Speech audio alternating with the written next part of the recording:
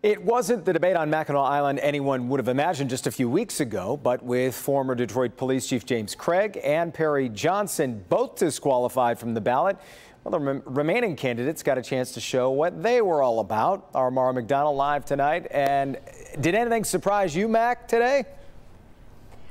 Jace, I don't know. I don't know if I'd call it surprising, but I would call something very interesting. Let me show you.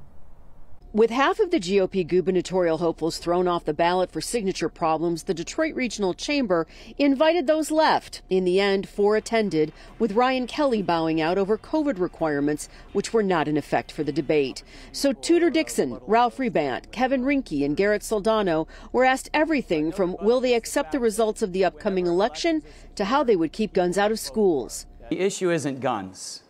Guns haven't changed. The issue is we have taken God out of the culture, we've taken God out of the classroom, and we've taken God out of the courtroom. None of the candidates believed gun control was the answer. Rather, securing schools with former military or arming teachers and single entrances. All were in agreement on the majority of the rest of the questions. For example, state spending. They all say the budget needs to be slimmed down, but have varying ideas on how to do it.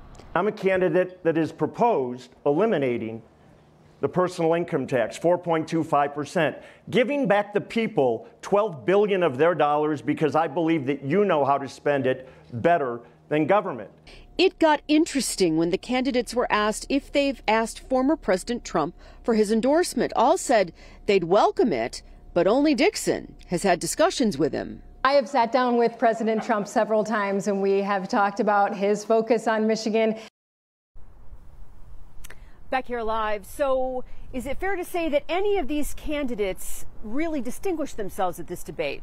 I would say not really. However, that said, Tudor Dixon leaves the island with perhaps more momentum than the rest of the pack. She just got the Michigan Right to Life endorsement, as well as the endorsement of the DeVos family.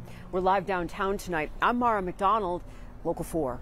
Going to be an interesting campaign season over the summer for sure. Thanks, Mara.